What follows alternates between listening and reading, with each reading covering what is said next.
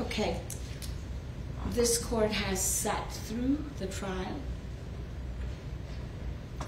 has heard arguments of defense and the state, has listened to the witnesses today, and after considering all of those things, the court will impose sentence as follows. Please stand, Ms. Payne. With respect to count 1, malice murder, the court will impose a sentence of life with a possibility of parole.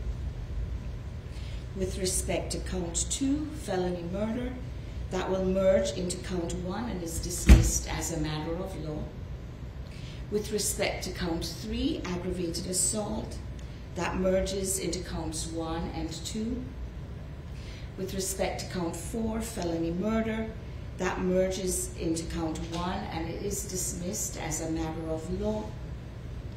With respect to count 5, the false imprisonment verdict, the court imposes a sentence of 8 years consecutive. With respect to count 6, possession of a firearm during the commission of a felony, the court imposes a sentence of 5 years that will run consecutive to the underlying sentence. Count 7 and 8 will merge into count 6. So the court's total sentence is life with the possibility of parole plus 8 years consecutive on the false imprisonment and 5 years consecutive on the possession of firearm during the commission of a felony. And that is the court's sentence. So I'll remand you again, Ms. Payne, into the custody of the Sheriff's Department. Before I do have some instructions for you, Ms. Payne. You have a right to seek post-judgment relief from your conviction of the crimes, either by making a motion for a new trial in this court and or filing an appeal to a higher appellate court. If you want to file a motion for new trial or an appeal, then you will need to file the said motion or a notice of appeal with the clerk of Superior Court of this county within 30 days. You may want to more fully discuss this with your attorney.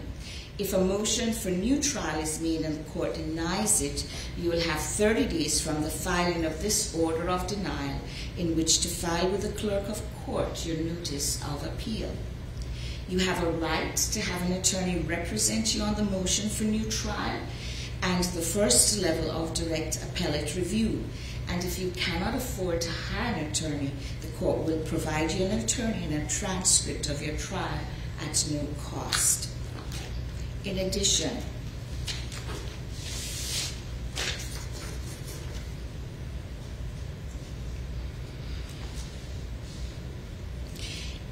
usually you have a period of 4 years from the date of your sentence, which is today, before in this court becomes final to file a habeas corpus petition.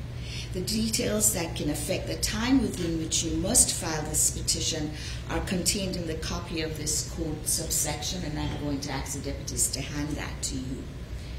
And so you have 4 years from today's date to file a habeas corpus petition.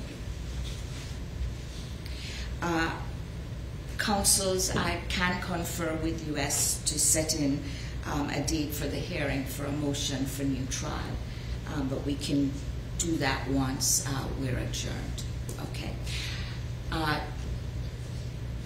Deputy, did you have that? I just have one question after the name. Yes. I noticed you said 8 and 5. Are any of those additional charges, or any of that could be probated?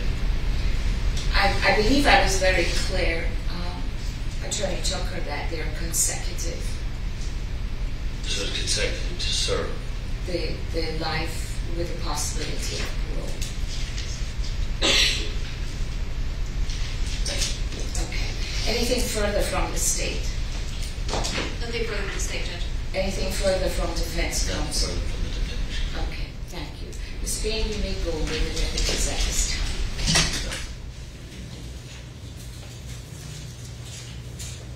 With respect to this matter, the court stands adjourned at this time.